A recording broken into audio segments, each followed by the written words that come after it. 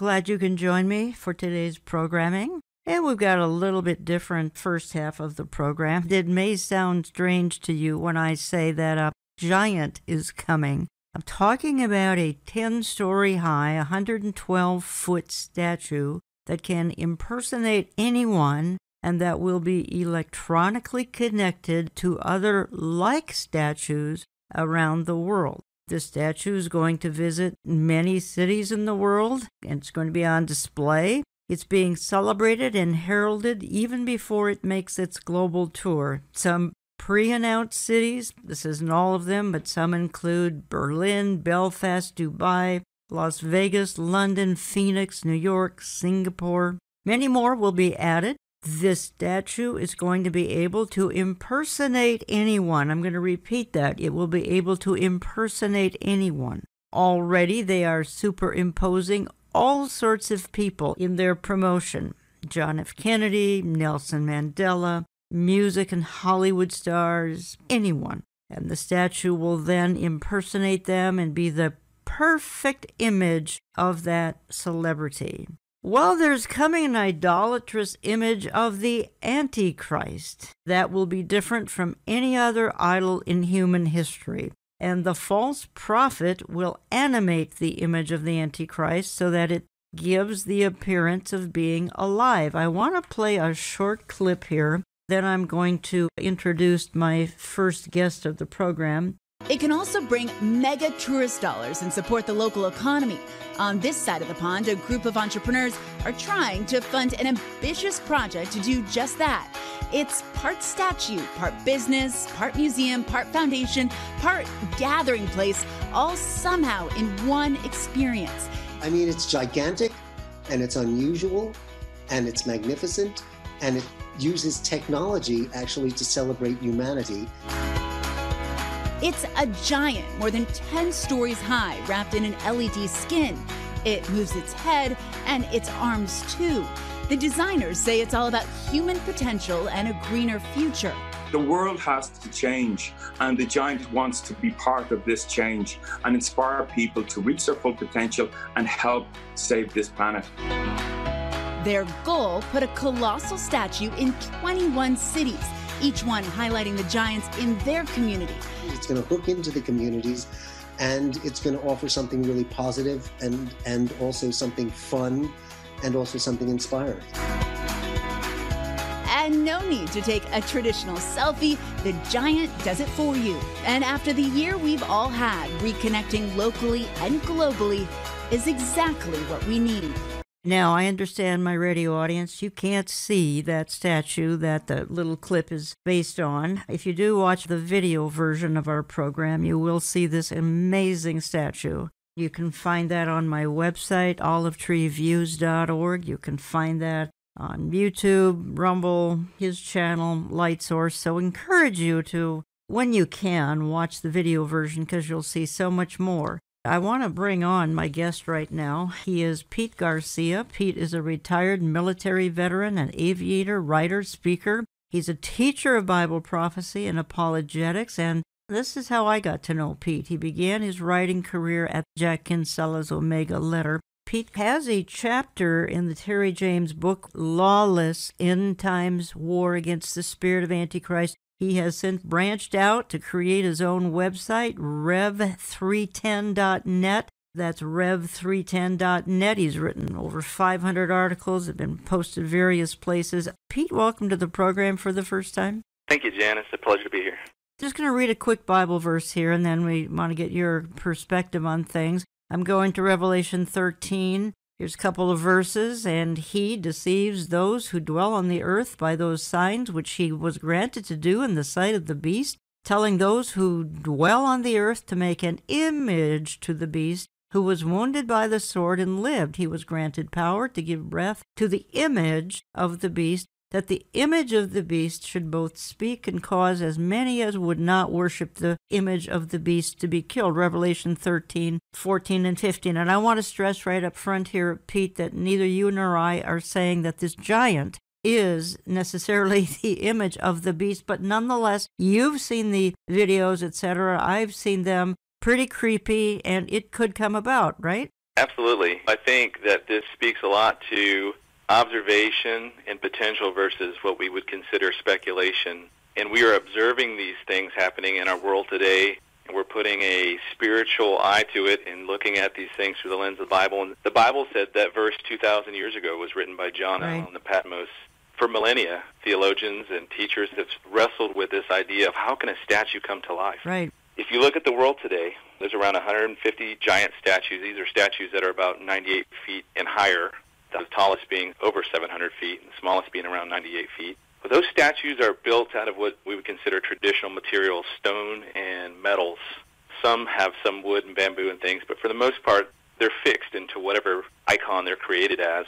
Whether they're created as a Buddha or Muhammad or Jesus, they're going to stay that way until eventually they fall apart or destroyed. What's unique about these giant statues that are coming is very reflective of the narcissistic age we live in with the ultimate selfie, the ecumenicalism of it, that these statues aren't fixed to one icon. It can be whoever you want it to be, whatever country or region of the world that you're in.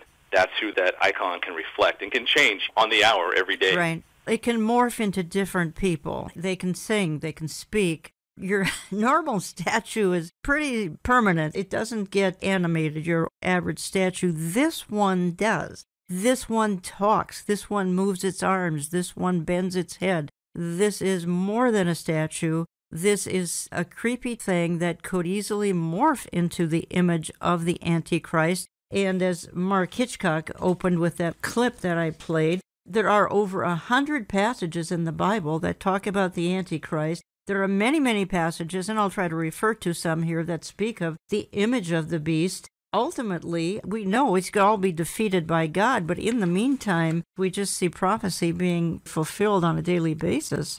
You're right, and there's 8 passages in Revelation that put the beast and the image together, and that it's not just the worshiping of the Antichrist himself, but also of this image. So this image is going to play a significant role in the Antichrist administration and this final world government to come. This statue is billed as the tallest moving structure. It's billed as a place to behold heroes because it can morph into anybody you can imagine. It's billed as a place to celebrate those who are great. It's supposedly coming to 21 cities in 2021 and beyond. So it's created, I believe, in 2015, but it's just getting into gear in 2021. The Bible does not provide many details concerning the image of the beast. We know this, however, that the false prophet will have the power to give breath to the image of the first beast so that the image could speak. Revelation 13:15. This breathing, speaking image of the beast will then demand worship. Anyone who refuses to worship the image of the beast will be killed. And then Revelation 20, verse 4 says that the mode of execution, as we know in the Bible, is going to be beheading. Did you ever think you'd see something like this in your lifetime? When you sit and watch that video, which again we'll show in the video version of our program here, Pete, it's just stunning. It is. Honestly, I didn't know about it until this year. And as you mentioned earlier, this thing has been going on since about 2015. So this idea has been in the minds of these entrepreneurs and these folks that want to make this happen. What's interesting with regards to the false prophet being able to breathe life or make this image come to life is in part of their promo, they said the giant will lead the charge on promoting sustainable living, climate action, and funding programs, as well as engaging in other philanthropic endeavors. While every giant is bespoke for its city and country, each is also a member of a family that can digitally communicate with other giants around the world. And then if you go down later into the things that this can do, they talk about highly immersive exhibits feature state-of-the-art technologies, including augmented and virtual reality, robotics, and artificial intelligence. And they're going to build these statues as global events will engender global communities, and these will be trend-setting events that will become a defining social feature for the coming decades. So it's not just the statue itself, but the base of the statue becomes these huge exhibits, these big areas for events to happen. And if you overlay that with Revelation 13, you could picture a guillotine there. You can picture a lot of things that could be happening down the road with this if put into the wrong hands. Well, the city of Phoenix, it can't wait for this to happen. A giant 10-story tall statue in downtown Phoenix. An Irish company wants to make it a reality. The company has plans to build these giant statues in 21 cities in 2021, and Phoenix is one of them. Team 12's Mitch Carr looked into the giant and how it would compare to the rest of the city's already vibrant art scene. People of the world, welcome to The Giant. The Giant Company bills the Giant statue as the world's largest moving sculpture, capable of displaying the faces of famous Americans or even you after a 360-degree body scan. Imagine you can be the Giant. It seems like something out of a science fiction movie. And if you look around town at Phoenix's hundreds of murals and other art installations, it would certainly be unique. I think it's really cool and it should go everywhere. If I was traveling somewhere, like travelers coming into Phoenix, I would probably want to see that. The actual public art program that is produced and conducted by the city of Phoenix is actually nationally, if not internationally, renowned. Katrina Kaler is the president and CEO of ArtLink, which works to produce and display public art in Phoenix. ArtLink works with the city, property owners, and artists to get the right pieces of art in the right places. Kaler is not involved with, nor has she seen plans for, the Giant, but says any art piece needs to fit in. The most successful art installations are relevant to the community and relevant to the place. The Arizona Republic reported that Phoenix was one of 21 cities targeted by the Giant Company. Coming to 21 cities in 2021. The Giant Company did not respond to our request for comment, but the City of Phoenix's Planning and Development Department said it had received no official inquiry on permitting or site review from the company. Awaken the Giant in you. You're listening to Understanding the Times Radio. I'm Jan Markell. I'm talking about a phenomenon that began in 2015, but in 2021, the Giant is supposed to visit 21 cities. That was some media out of Phoenix because they're all excited about it. I'm talking about it with Pete Garcia, and you may know Pete from a lot of online writing. He's got some books out as well. He began his writing career with the Omega Letter, Jack Kinsella's organization, from 2011 to 2018. And Pete has a chapter in the Terry James book we carry, Lawless End Times War Against the Spirit of Antichrist. Find it in my online store, olivetreeviews.org, olivetreeviews.org. His own website now is rev310.net. So Revelation 3:10 says, because you have kept my word about patient endurance, I will keep you from the hour of trial that is coming on the whole world to try those who dwell on the earth. What's coming on the whole world is the tribulation. And the Lord is saying to the church, because you have kept my word about patient endurance, I will keep you from the hour of trial that is coming on the whole world. Pete Garcia, before I move on further, tell me why you have your website titled rev310.net. I know, but I suspect my audience might need to be clued in here. I think it's one of the strongest evidences for the pre-tribulation rapture, and the fact that the Lord promises to keep us from the hour of trial which will come upon the whole world.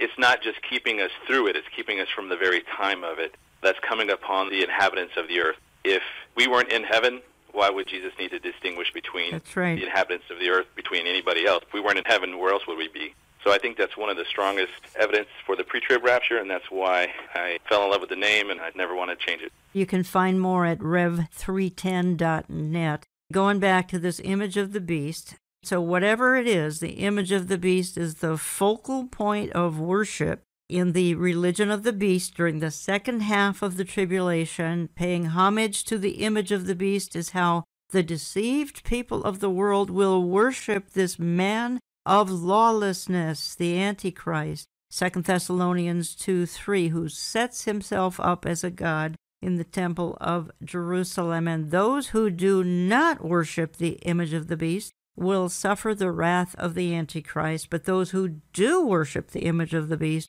will suffer the wrath of God, which is far worse. We're not saying that this traveling giant is going to be the image of the beast, but again, it moves, it morphs into whoever you want it to be. Whoever people want to idolize and make a shrine out of, it can morph into that person. They show it in the videos, morphing into John F. Kennedy, many, many others, Nelson Mandela. Whoever the world wants to celebrate, how about if the world wants to celebrate the Antichrist? and therefore the image of this beast is going to turn up just as we're outlining here. Pete, you sent me some takeaways here, and I think we should talk about them for a few minutes. And the first takeaway is the fact that these statues are programmable, as opposed, as you said, to a traditional stationary statue means they can be hijacked for nefarious purposes. And number two, the fact that these statues will be digitally linked together means they can broadcast messages around the world simultaneously. And when the world moves under one government, this digital linkage will come in handy. I think that's really important to understand, Pete, and that is that this is possibly a piece here in the puzzle of the one world system. Absolutely. Those two things are key for today for me, and I've listened to a lot of people speak about the giant, and they've talked about linkages to the Bible. What distinguishes these particular statues from any other time in history, and that the fact that they are programmable, but that programming can be hijacked, can be hacked, and they can be used for nefarious purposes. We know that demon possession can happen. How much easier is it for a demon to possess a non-living thing, a machine or a system? If you look back a couple of years with Google trying to mess around with AI, they have these two AI bots talking to each other. Next thing you know, they've created their own language, and next thing you know, they're talking about very scary things.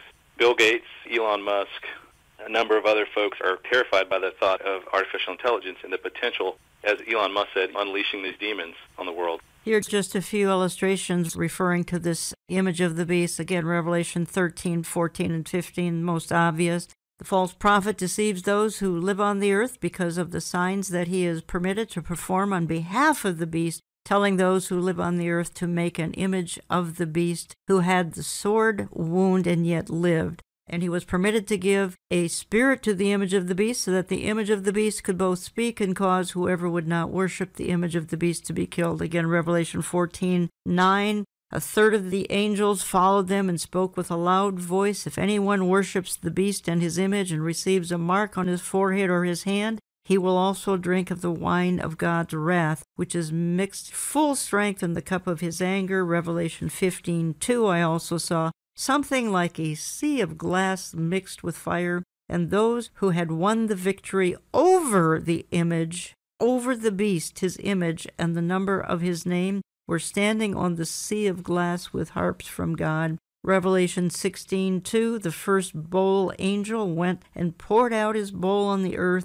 and severe painful sores broke out on the people who had the mark of the beast and who worshipped his image. We could go on, but just trying to point out that there is much talk in the Bible about this image of the beast. Pete, let me quote from an article you've written, and let's talk about it for the next remaining few minutes. Just going to read 2 paragraphs from a very recent article of Pete Garcia, and you can find more at rev310.net, rev310.net. You write, one of the biggest takeaways I have noticed throughout the last 2 years regarding the global response to the severe acute respiratory syndrome, COVID-19, is not the innate desire by responsible governments to eradicate this man-made virus, but in the slavish demands of obedience it placed on their citizens. Stay home, shut your business down, social distance, wear a mask, take the shot, take both shots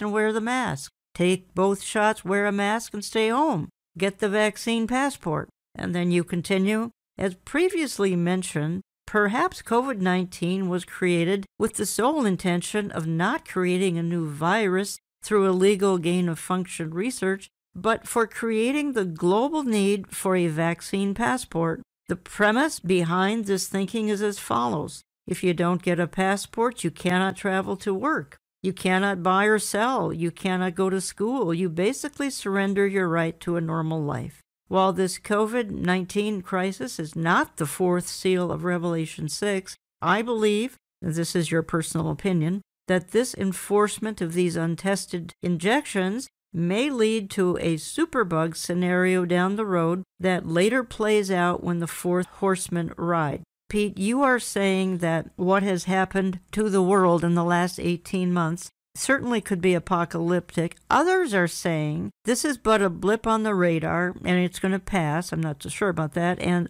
personally, I see tyranny rising in America and other parts of the West, and it really troubles me I see the growing loss of freedom. Where do you see this going? I think the sense of normalcy that people want to go back to, it's never going to come back. With 2020, we crossed this threshold of government power where they want to take the world based off of the United Nations mandates, Agenda 2030 and all that. They've already seen that they can do it, and they're not going to back off. Historically speaking, tyranny has never just tried a little bit and then we went too far, let's back off. It never happens. It always escalates more and more until some crescendo happens, and whether that's a war, civil war, or something, it always pushes that limit to maximize government tyranny, and that's why the Constitution was written to limit government power. There's more things in the Constitution to empower the individual than there is to empower the government, which is why we have the checks and balances. So we found out this last year how powerful governors really are. Before that, most people never really paid too much mind about who the governor was. But now they can shut your state economy down. Now it sinks in like, wow, that really matters.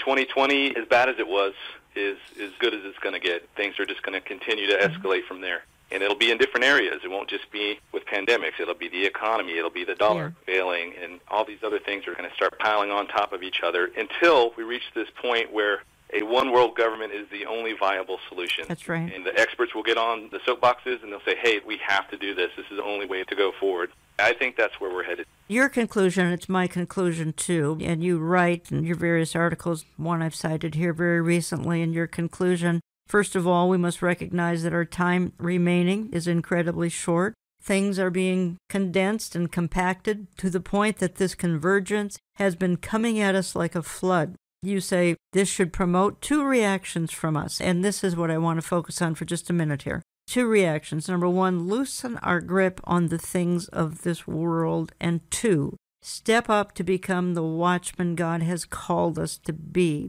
I think, Pete Garcia, the thing I see too much of, and I understand, a lot of people have a lot to live for, but they are clinging to the things of this world because they enjoy the things of this world so very much. But in the last 18 months, the things of this world are beginning to crumble, and you just alluded to we're just beginning to see the things crumble. What's next? The whole financial system? Possibly. All sorts of things could still crumble. And number one, step up to become the watchman God has called us to be. Go for it here. Why don't you expand on your thoughts here? We just got to look at the world today and realize that none of what's happening now, whether we're talking about the government's response to COVID, the rapid implementation of the vaccine, now there's talk about vaccine passports.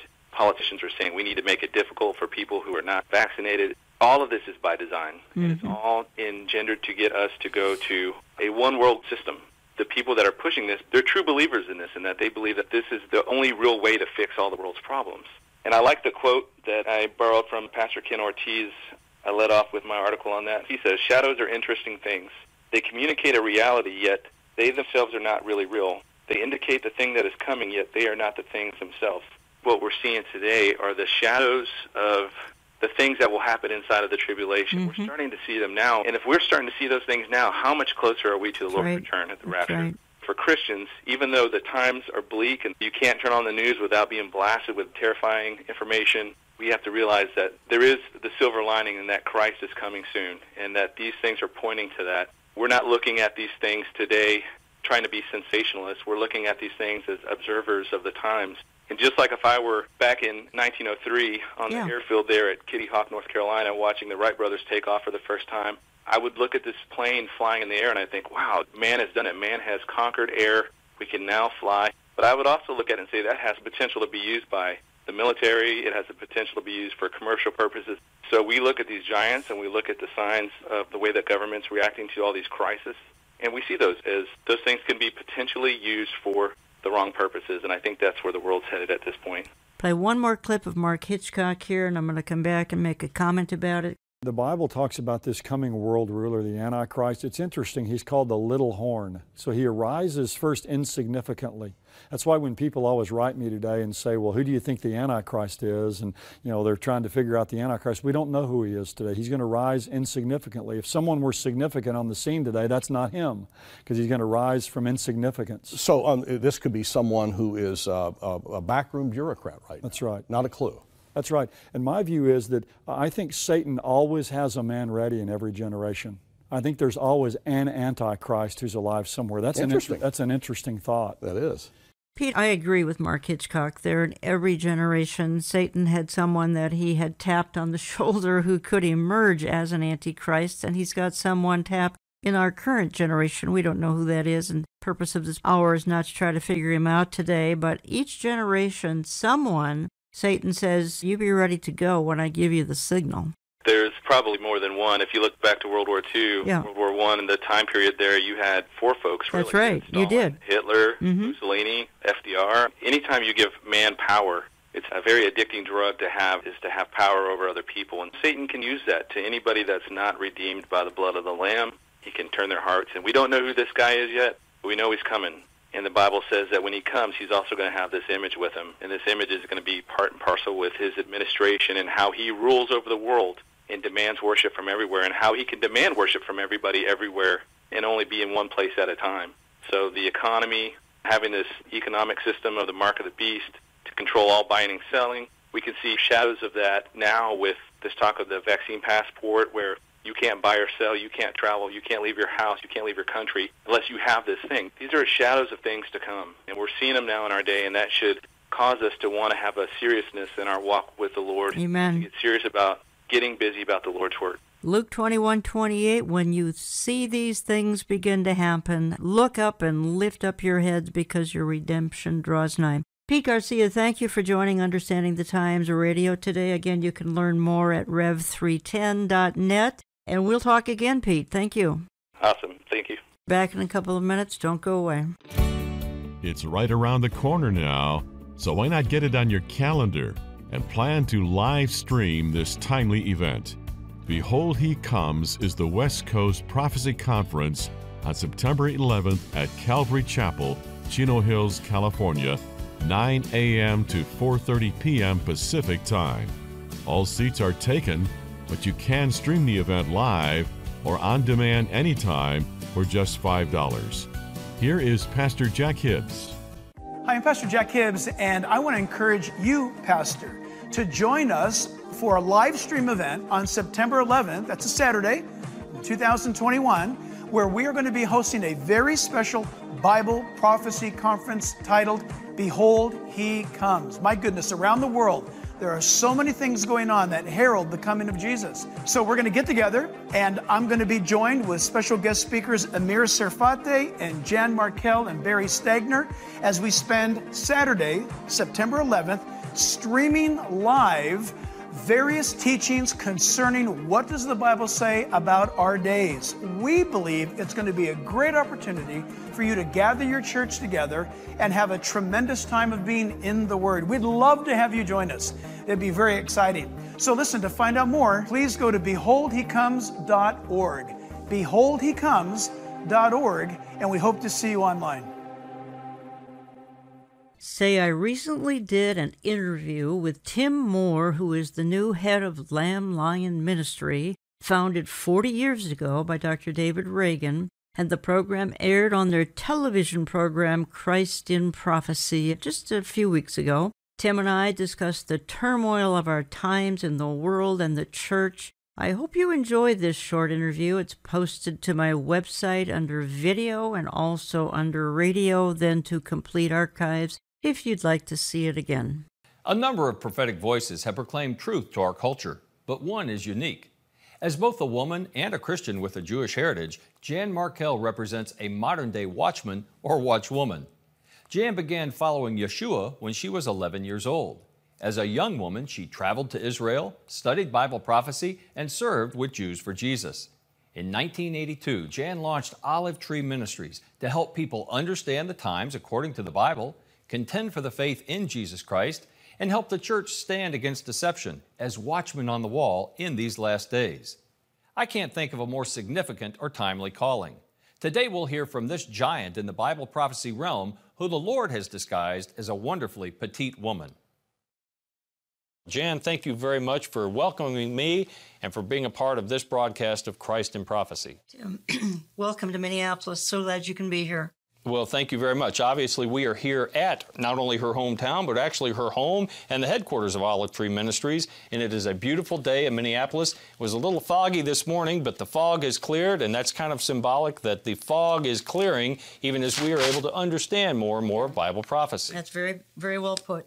Well, I don't know about that, but I know that the Lord has given you insight, Jan. So what has He laid on your heart that you've been sharing through Olive Tree Ministries these many years? Tim, I think that we are in the most profound times when it comes to the topics that we cover on a daily basis, the most profound, stunning times, perhaps with the least amount of interest in the church.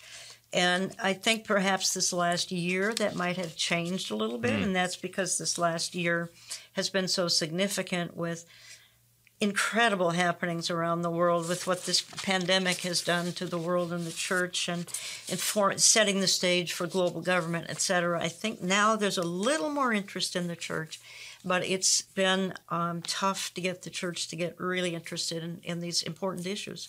Well, I know that your ministry focuses on sharing truth from a biblical perspective and calling the church away from apostasy. But just to quote, your purpose here at Olive Tree Ministries is to help people understand the times according to the Bible, contend for the faith in Jesus Christ, I love that phrase, and help the church stand against deception as a watchman on the wall in these last days. And again, as a watchwoman, you have most assuredly fulfilled that mission statement.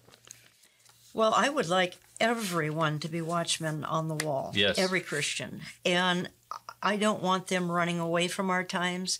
And I was just watching some clips this morning on YouTube, and it was the media talking about how people indeed are running away from reality because reality is getting scary.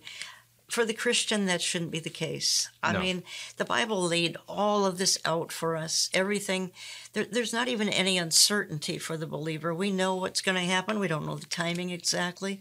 So it's exciting times. It certainly is. One of the things I was excited, even in studying in your ministry and doing some research, you named it Olive Tree Ministry. And I have to tell you, Miss Jan, that when I go to Israel, it's amazing to me to see the number of olive trees represented, not just literally with the trees that are growing naturally and having been planted, but it has become a symbol of modern Israel. It's like the stump that was cut down is springing forth new life. And even as we visit Yad Vashem on our pilgrimage groups, the Holocaust Museum there in Israel, they have a pen that they sell, a lapel pen, that has an olive branch intertwined on a strand of barbed wire, symbolizing that out of the Holocaust of this last century, there is yet new life being sprung forth in the Jewish people, and the Lord is not done with them. He still has a purpose and a plan to bring a number of them. So you are a living witness of God's goodness and His graciousness in bringing Jewish believers, Gentile believers into His church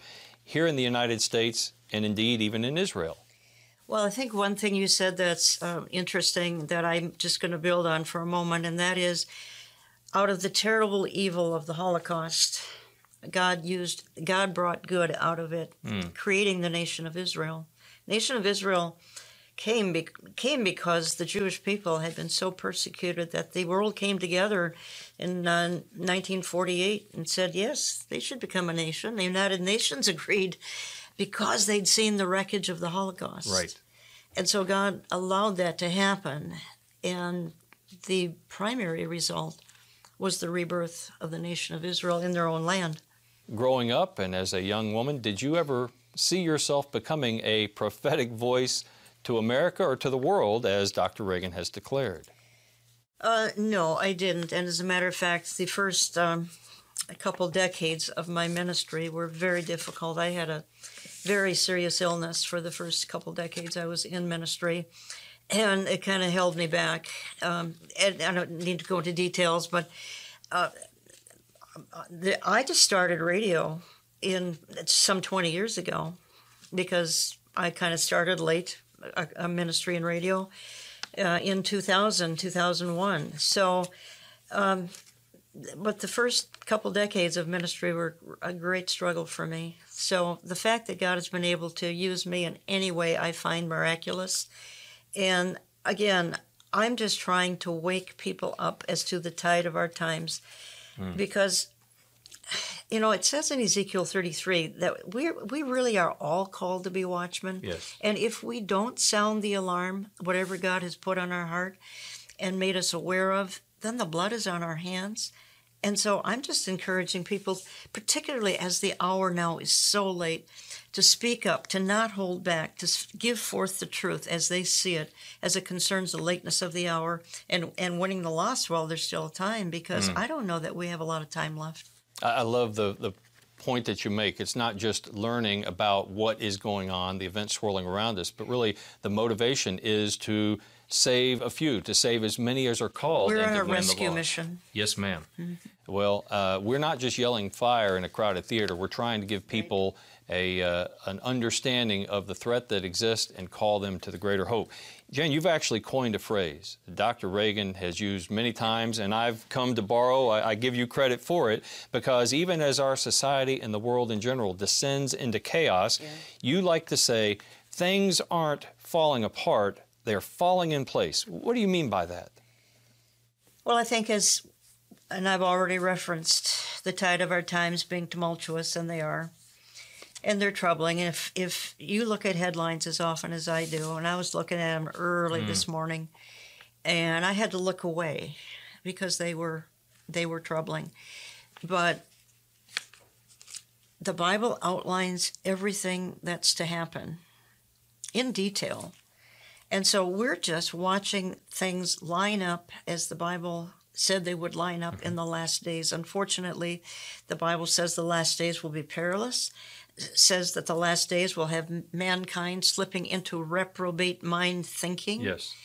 Therefore, the last days are going to be troubling, and yet they're falling into place just as outlined scripturally. And my question is, and we can get into this in our interview here, are the pulpits talking about these things? And if not, why not? And if there's still time, and we've had a year 2020, an unbelievable year, and my hope is that pastors are building on what happened in this past year, and that there are lessons for the church in this past year. My goodness, there are testings for the church in this past year. The church was closed much of 2020. Yes. At least in certain states, they were fighting governors to even allow 10 people or 30 people in their building when they might have been a megachurch. So there are tremendous challenges upon the church in the last year. But I'm hoping that's been a great opportunity for them, too. I pray that it will be. I think you're exactly right. Do we seize this opportunity? Listening to you, I'm reminded, as you say, it took a season for your ministry really to take off, but the Lord was preparing you for such a time as this, much like another lady of Scripture, Miss Esther, who obviously the Lord put in a particular place in a particular time so she could be a voice to save some of her people.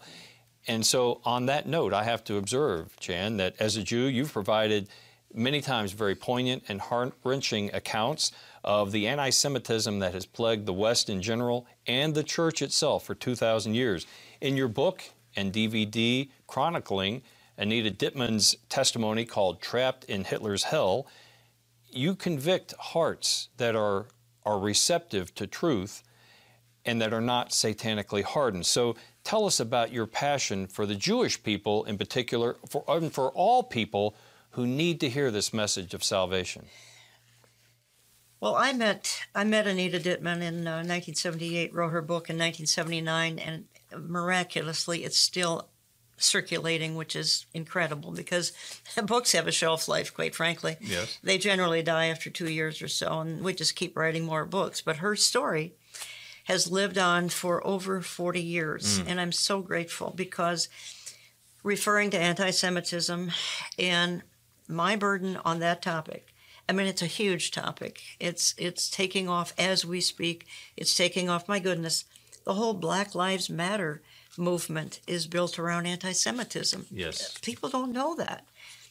And churches are signing on to it, to the Black Lives Matter, and they don't realize that it's rooted in anti-Semitism. But my burden is more the anti-Semitism in the church, Now, you might say, you mean literal anti-Semitism? In some cases, yes. You've got the BDS movement, boycott, divest, sanction.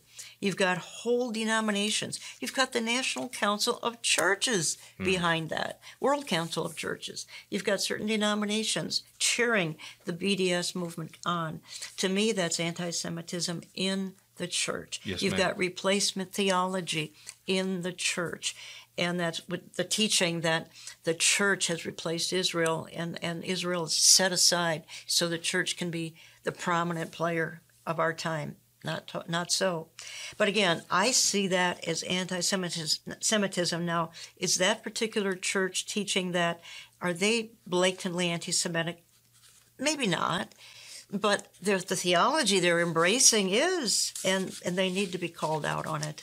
Too many times they are being deceived, and sometimes either through ignorance or occasionally through willful agreement with deception. And so either way, I appreciate your voice calling them out. I've witnessed also a tremendous rise in anti-Semitism, and it's something that should be eradicated from the Church of Jesus Christ, because it certainly does not reflect Christian values and beliefs. Well, my question is, how can these people worship a Jewish Messiah and have anti-Semitic sentiment in their heart? I can't make that. No, ma'am. That doesn't compute. 2 and 2 doesn't make 4.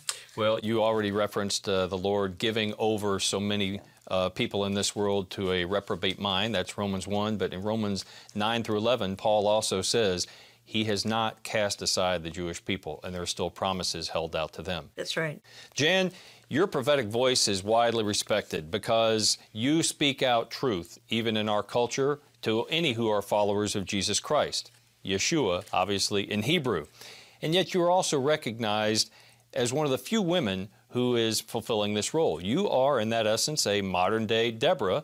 And from that unique perspective, what kind of challenges and opportunities have you experienced as a leader here at Olive Tree Ministries? And Tim, I have had the distinct privilege of, for 40 years, filling a pulpit in every denomination imaginable, even in a Catholic church, giving the truth of the gospel, giving the truth of the issues we're talking about right now, seeing people come to faith in Jesus Christ for the first time. It has been, I could break down in tears just thinking about the times that I have had with wonderful people, some of them believers, some of them about to become believers as a result of a message that might have been given. Some of them not believers, but going home and thinking about eternity. I remember one day in a denomination I will not name, you would not expect them to be believers or to be enthused about this message, things we're sharing. As I left the parking lot, they were walking alongside my car asking questions. They were so hungry for the truth. They did not want me to go. And it was a auditorium filled primarily of unsaved people. But they heard something that day that registered with them. And I don't think they'll ever be the same. And I've had the privilege of seeing that for all these years. And again, all the more is it more significant now in these last, not days, these last hours, that we keep this message alive. Yes, ma'am. Well, obviously, over the years, the Lord has blessed your ability to reach people through new mediums. I know one of your major outreaches is through radio, but you also have newsletters and, of course, an internet presence as well. Yes, and you have to today, because today's generation is electronically connected, and you've got to register with them, or they'll be left behind. Well, one of the things I appreciate so much is our connectivity between our ministries, Lamb and Lion and Olive Tree, to make sure that we are mutually supportive and sharing the same message. And as we talked earlier, even holding each other accountable. Well, I noticed even in reading your newsletters from the year 2020, a couple of topics jumped out at me because they were so timely given all the unrest of that year. You talked about globalism's perfect storm and an article entitled, "Everyone's Doing What Is Right in Their Own Foolish Eyes." Oh, that's very timely. So what other lessons did 2020 teach us as we witnessed a rise of lawlessness even here at home in the United States? Well, and I'm glad we're talking about it, Tim. We're in Minneapolis. I'm in ground zero for the past year. The turmoil that was sparked in 2020 started 20 minutes from my home in Minneapolis. when George Floyd was pinned down by a policeman. And that sparked unrest in the country that I frankly question will ever settle down. I mean that. It could be ongoing forever. And that's the racial strife that was stirred up. But I don't want to go down that path. The path I want to go down is that there is an agenda by the global cabal, the globalist system, and they needed a crisis. And they used 2020 as their crisis, be it the pandemic, be it the racial strife. They used all of that as the global crisis. Remember, it wasn't an American crisis. It wasn't a North American crisis. It was a global crisis. Yes. They used that crisis to help get their global government launched a little bit more. Obviously, it's not in play. The Antichrist has to be here, and the church has to be gone. So, but again, if we're in the last hours, that's exciting. It is exciting. I think one of the lessons we talked about earlier is the way that those bent on globalism or on taking over in a dictatorial manner will use every opportunity. We used the reference of Kristallnacht, the Nazi German night of glass, where German thugs, Nazi thugs, went around breaking glass and persecuting Jews in particular. But then Adolf Hitler said, well, you see all this unrest, if you just put me in power, I can tamp down the unlawfulness that is taking place. Well, he was spurring it on, and today many of those who are claiming to want to get power to quell the unrest are the ones that are fomenting it all along. That is true. I am concerned about stoking the flames, and literally, and we see that going on. And the church needs to come and put out these fires. But I'm seeing the church sign on to the racial unrest, all in the name of social justice, and then signing on to the agenda of Black Lives Matter. It's a terrible mistake they're making, because in the name of social justice, I mean, they're signing on to a movement that's very unhealthy, the whole Black Lives Matter movement. Well, obviously, Black Lives Matter and some of their manifestos as an organization are not only tremendously anti-Semitic, but they are pushing a very radical agenda of LGBTQ+, meaning that they are totally renouncing any Judeo-Christian values, even the family as a basic unit that was God ordained. So it is very problematic. But what do you see in some of the other trends, even from recent months and years, 2020 being a prime example, of demonstrating and foreshadowing the way that the Antichrist will rise to power? Do you see anything that we should be alarmed about? Yes, I think we should be alarmed when we see unmitigated lawlessness. And I don't think we know where that's going, but we've seen in the last year, we've seen lawlessness take over our country. As a matter of fact, it took over parts of Australia and parts of Europe as well. And anything that is lawless is not of God, and is obviously the rise of the Antichrist spirit. And I think, Tim, that's what I saw most in the year behind us. I think the thing I saw the strongest, the most impactful, in a bad way, negative way, is the spirit of Antichrist raise its ugly head in the world and trying to influence the church. I don't know if it was successful, but they tried. And again, is the believer, are your listeners pushing back with the truth? And that's all we can do, is give the truth of what's happening in our world, and give the truth of the gospel, and get people in this rescue mission we have, get them into the lifeboat, so to speak, of salvation. Well, I'm prayerful that over time, just as you said earlier, the Lord could take a great horrific calamity like the Holocaust and make something good and beautiful come out of it. That is the rebirth of Israel, which he foretold and prophesied would occur. And so even out of this darkness, we can see rays of light, because as the world grows darker, the light shines all the brighter. And some people, I believe, are very hungry, just like the folks you shared a moment ago, who are wanting to follow after you. We hear you have words of truth. Share more of that with us. Yeah. So these are exciting times. And I'm not the least bit discouraged. I mean, again, I'm right here in Ground Zero, Minneapolis. Parts of it, huge segments, were burned down last year and will never come back.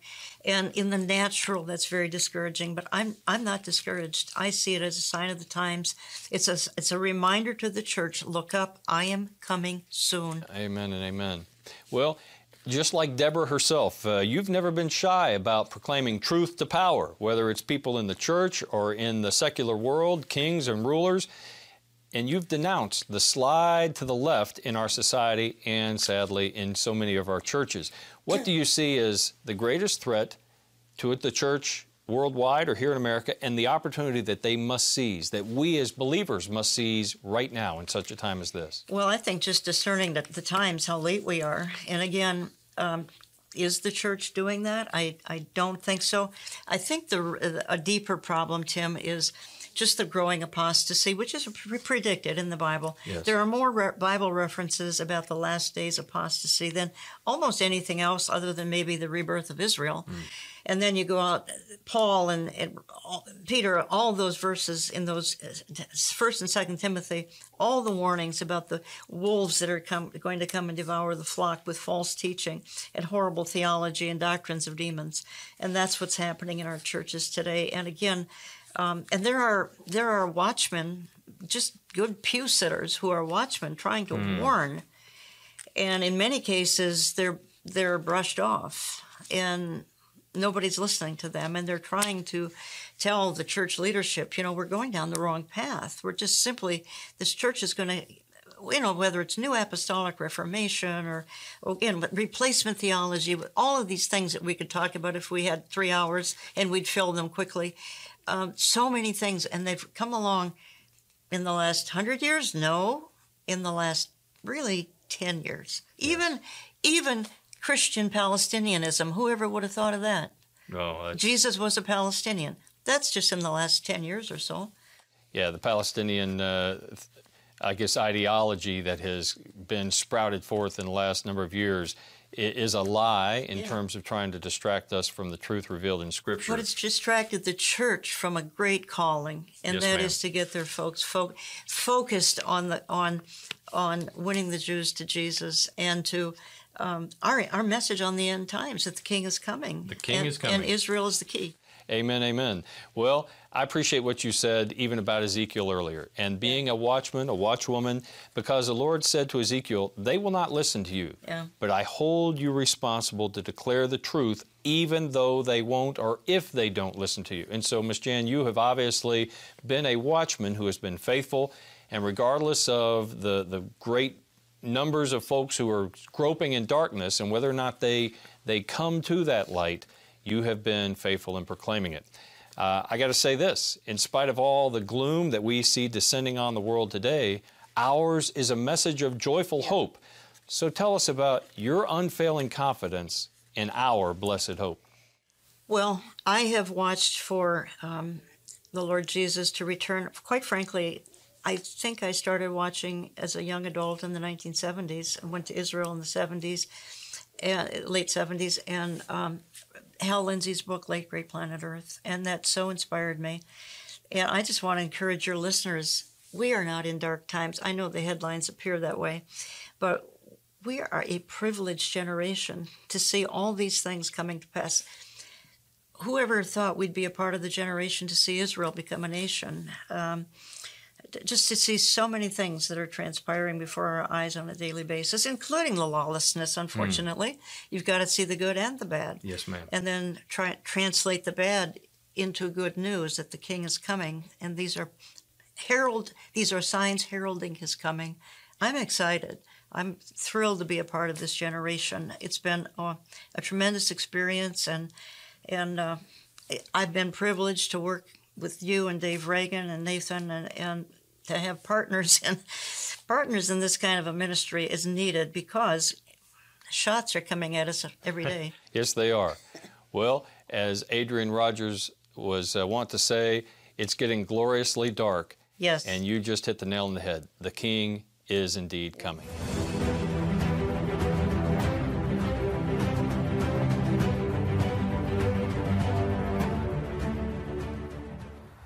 Jan Markell touched on the rise in anti-Semitism we're seeing around the world today. This is a particularly heinous sin for two reasons. Not only because Scripture warns that anyone who abuses the Jewish people touches the apple of God's eye, but also because we know that God has not cast the Jewish people aside. His promise of blessing on the offspring of Abraham, Isaac, and Jacob holds true because He is faithful. The biblical truth is that anyone who professes or aspires to have a Christ-like heart will have a supernatural love for the Jewish people, not a satanically inspired hatred toward them. And yet, for the past 1900 years, it has been self-proclaimed Christians and purportedly Christian nations that have persecuted Jews the most. That is why the marked rise in anti-Semitism throughout the West in recent years is so alarming. Whether overt harassment of Jews or an indoctrinated embrace of anti-Israeli boycott, divest, and sanction propaganda, or our current administration's appeasement of Islamist terrorists in Iran or Gaza and insistence on giving away the promised land for an elusive two-state solution, we are provoking God's righteous anger. No individual or nation can please God by disparaging and persecuting His chosen people. But that is exactly what Scripture says will happen in the end times, when every nation comes against Israel. What about you? Do you endeavor to bless the Jewish people and Israel? Have you prayed earnestly to God to lead you to one specific Jew that you can tell about Jesus Christ, our Jewish Messiah?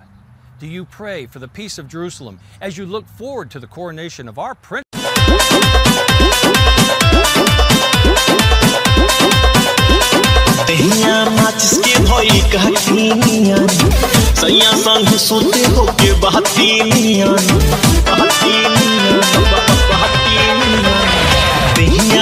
जिसके भाई काटीनियन सैया संगे सुते होके बातीनियन या रगड़ी के खैनी नियन है